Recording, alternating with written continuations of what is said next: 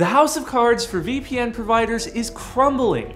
The Indian government just announced a new policy that requires VPN companies to keep very detailed logs of user data and store it for a minimum of 5 years. It's standard practice in the VPN industry that companies do not keep logs in order to protect customers' traffic.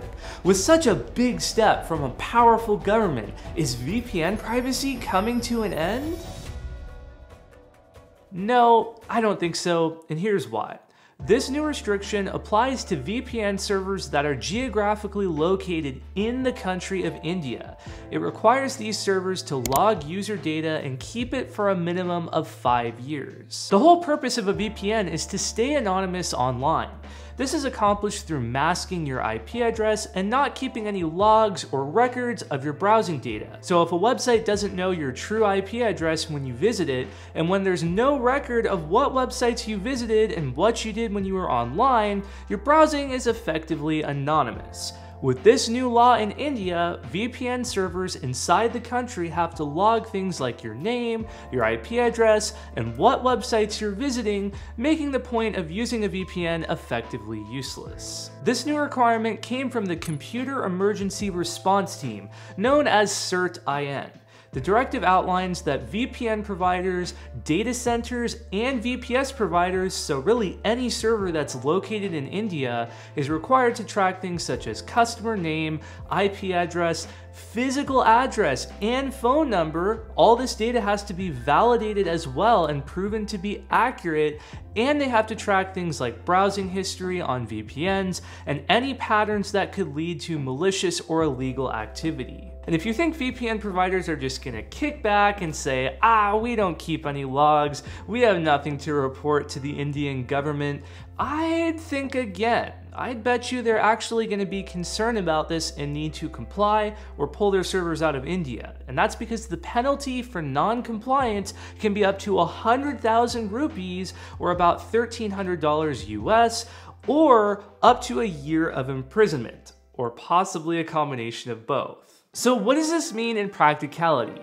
Well, if you're using a VPN with servers in many countries, simply don't connect to a VPN server in India. And if you think this is a non-issue if you live outside of India, you're largely correct. Simply avoiding servers based in India is all you need to do.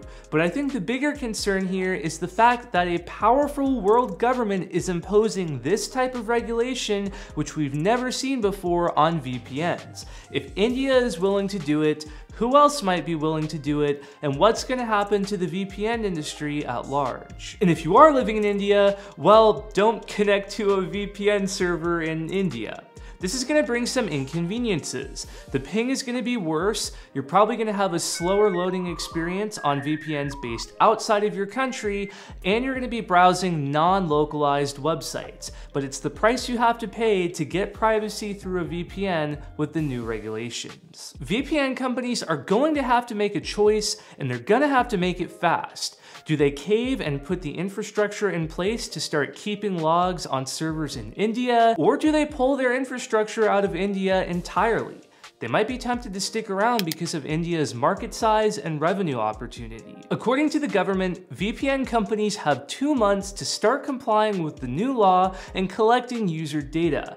NordVPN has already made a statement that they may remove their servers from India if no other options are left. Other major VPN providers like ExpressVPN, ProtonVPN, and Surfshark have all made statements saying they're committed to their no logs policy, and they'll make any infrastructure adjustments necessary to make sure they're not keeping logs of any user data. With that being said, a lot of these statements were vague and hardly reassuring. Only time will tell if companies will cave and put infrastructure in place to start logging user data, or pull their servers out of India altogether. If you're tired of the constant drama with VPN companies, one solution is to make your own VPN. Just make sure you pick a server that's not located in India. You can even get your own VPS to host Open VPN starting at around $5 a month from various providers like DigitalOcean, Vultr, and Linode. You can pick from a lot of different locations and countries and get your VPN geographically located exactly where you want it. These providers offer one-click installers and documentation to easily get your DIY VPN set up. Once it is ready to go, you can easily connect it to Mac, Windows, iOS, and Android manually in the network configuration settings of your operating system. Or if you do want a solution that's a bit more like a commercial VPN where you open a program and click a button to connect, you can use the Open VPN client. It's free and it's available on Mac, Windows, iOS, and Android. Running your own VPN obviously takes a lot more time and knowledge than just subscribing to a VPN provider. You have to ask the question of if running your own VPN is worth it for you, and there are a lot of upsides. For one, you can get started for around $5 a month, billed monthly. In a world where VPN providers want you to put down a big chunk of change for a 1 to 3 year account up front, being able to pay $5 a month to month is very attractive. You also remain in control of the server your browsing data runs through. You can choose exactly which VPS provider you're going to use, where the server is going to be geographically located, and you can be the one to make sure that server is not keeping any logs of your browsing data. However, there are also some downsides to running a DIY VPN. First, you're responsible for all the maintenance and uptime associated with your VPN. Yes, picking a good cloud provider will ensure that your server has reliable uptime, but uptime isn't everything. Just because your server's up doesn't mean it's performing properly, and you're bound to run into issues and hiccups with OpenVPN that have to be worked out, and you are the support person. There is no live chat you can go to and just say, my VPN's not working, please make it work. Second, you're gonna be stuck with the static IP address. This could be a pro or a con depending on your needs. The upside would be that the static IP address is never changing, so you can whitelist it on server firewalls, and you can make sure you're not constantly getting bombarded from prompts when you log into your bank or email address asking you to verify that you are really you. But the flip side of this is that all the traffic coming from that one IP address is you.